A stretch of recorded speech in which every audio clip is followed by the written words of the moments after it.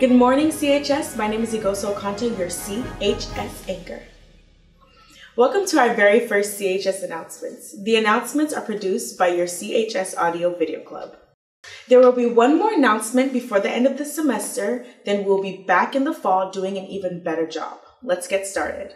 Recently, as we were preparing to put a few faces to our morning announcements, one of our reporters stopped by our principal, Joda Murphy's office, to ask how she felt about the new CHS video announcements. Let's see what she had to say. Adrian?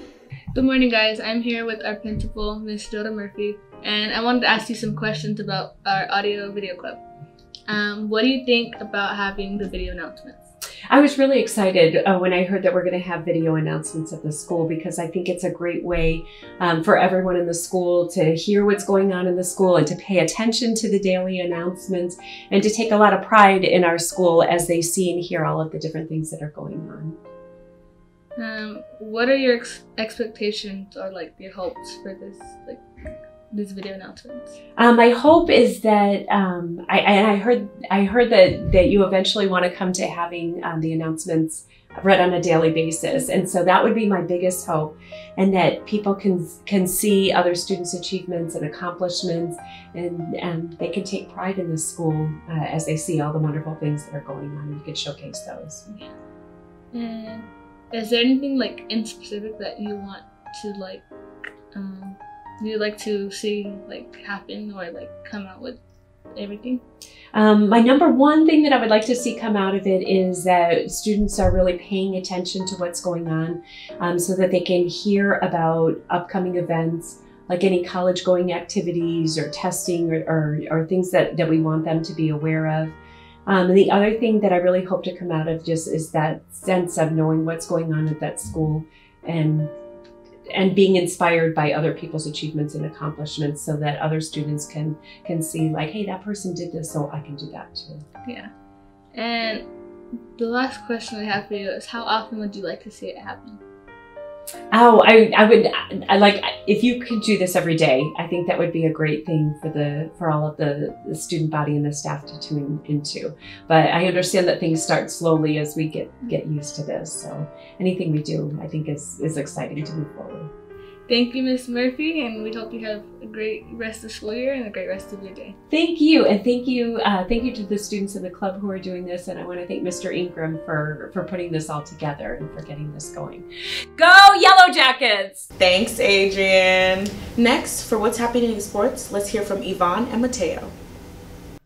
Are you interested in playing sports next school year, like running cross country, playing football, volleyball, basketball, or cheering?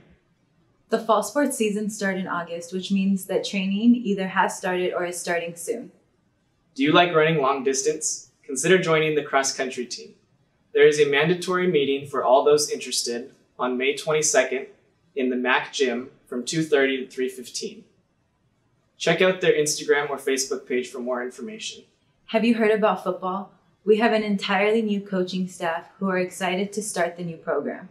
Training is happening now. Head over to the football field after school or talk to a manager for more information. Our football team was excited to start off the spring season with 7-on-7s versus Hillcrest High School. Thanks, Yvonne and Mateo. We look forward to part 2 in your next report. It's time for one of our favorites, Killing the Rumors. Hey everyone, so today we're here to tell you the truth. Starting with the library. We've been hearing that supposedly the district is going to remodel the library. And it's true. The school won a $40,000 grant from the district to upgrade to the 21st century. The completion will be done next year in late fall, so stay tuned for more information. Everyone has been saying that Miss Murphy cut off our passing period, but in reality, the 1-minute bell is now a 2-minute bell. So it's still a 7-minute passing period. We will continue to keep you updated, so stay tuned for more information. Bye! Thank you, ladies.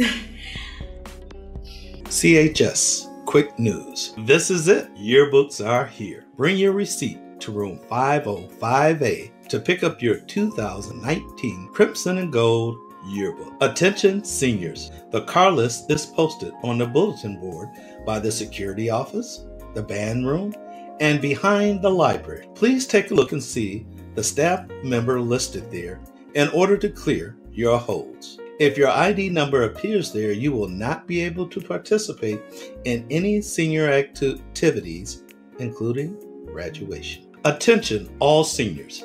As part of the checkout procedure for this year, and in order to enjoy all the graduation activities, you must fill out the senior survey by following the link on screen. Attention, all seniors. Wednesday, May 22nd, 2019 is the last day to return library and textbooks to be cleared off the library textbook card list. That's all for us this week. Let us know what you think and follow us on Twitter and Instagram.